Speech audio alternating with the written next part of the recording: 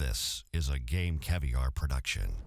Not having it in the Game Caviar studios. Big shout out to Gatboy14. He requested some Borderlands 2 gameplay, and here it is. I recently beat Borderlands 2, so it's really hard for me to get back into it, but there are still missions that need to be taken care of, and some DLC, so there's still life in this game. Maybe we'll see a Borderlands 3 prediction or reveal at E3 next week. I don't know. But anyway, real quick right now, I want you guys to open up a new tab in your browser and go to GameCaviar.com. That is going to be the main hub for everything Game Caviar. That's going to be it. That is the website right now, and it will be for the foreseeable future. That's going to be it. All of the Game Caviar stuff is going to be on there. Of course, I'm still going to have the YouTube page, but the YouTube videos will be posted on, of course, they're going to be posted on YouTube, and as well as GameCaviar.com. But then you're going to have stories. Like today, I had put up a story about the new Respawn game, Titanfall. Information was leaked. Apparently, the next Game Informer magazine is going to have that.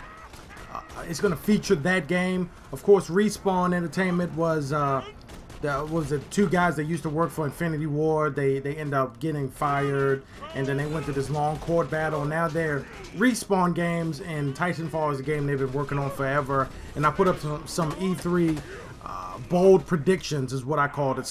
Just some things that popped in my mind that aren't based off any sort of news or rumors or anything. They're just predictions, and that's.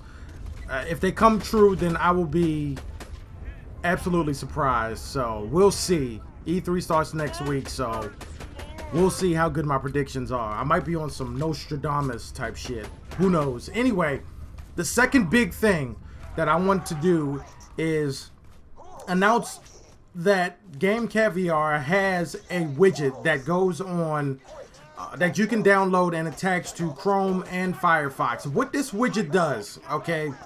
Anytime that you're using a browser, say you're just surfing the web, doing whatever, just web surfing stuff, and I upload a video to YouTube, it will give you a notification, like a little number will pop up that lets you know that a new video has been loaded. The main thing about this is that as soon as I upload a video, you don't have to log on to YouTube to see it. It will let you know, and an even bigger part of this is that it's free. It's completely free. Now, I've downloaded it on my Chrome browser and it works perfectly. I haven't done it on Firefox because I don't use Firefox, but I imagine that it will work just as fine. There is no option for Internet Explorer, and in fact, if you're on a computer and you're using Internet Explorer by choice, then God help your soul, because that's a horrible browser. So the two things to recap real quick: go to GameCaviar.com, bookmark that site. It's going to be really, really lively, and it's going to be hot in this upcoming week because of E3, and then from then on out. And then go and download the official Game Caviar widget for Chrome and Firefox. And both of these links will be in the description of this video, and I will also put the annotations on the video so that you can't overlook it. Okay? Alright, moving on. I have a lot of time left in this video, so I could either end it now or I can keep talking. End it now, keep talking. End it now, keep talking. I'm gonna keep talking. Let me just kick off with my E3 predictions real quick. Alright? This is the list that I came up with. I may go back in here and add some more, but this is what I got right now. First, Xbox One will cost more than PS4. There's actually been some rumors about that. So, it's already, I think that it's going to dwarf most modern day computers. The actual size of the thing is huge. It's like a desk. It's like a desk that you used to have I used to have in school. I mean, that thing is huge. So I think it's also going to cost more than the PS4. I also predict that Microsoft will have a terrible show full of multi-platform games and very few exclusives. Titanfall is an exclusive for Xbox One. It's not coming out until next year. Of course, Halo will always be at Xbox exclusive. Alan Wake, you know, whatever they come up with next week, but I don't think that it's going to be enough to really give them some sort of boost or a positive thought about E3, a positive showing rather. Moving on, PS4 will have a shape similar to the PS3 and will be much smaller than Xbox One. I read that like Bill Cosby kinda. PS4 will have a similar, I don't know, I can't do Bill Cosby. Anyway, if you look at the PS4, the Sony's teaser trailer that they released a couple days ago for E3, in the trailer, you can see a blurred out version of a box that I predict will be the PS4. And although that it is zoomed out, it still doesn't look as big as the Xbox One. Like, to make Xbox One look small, you have to be on some NASA type shit, like around the orbit of the Earth. So let me see. Nintendo will have a great show, but it will be overshadowed by PS4 and Xbox One.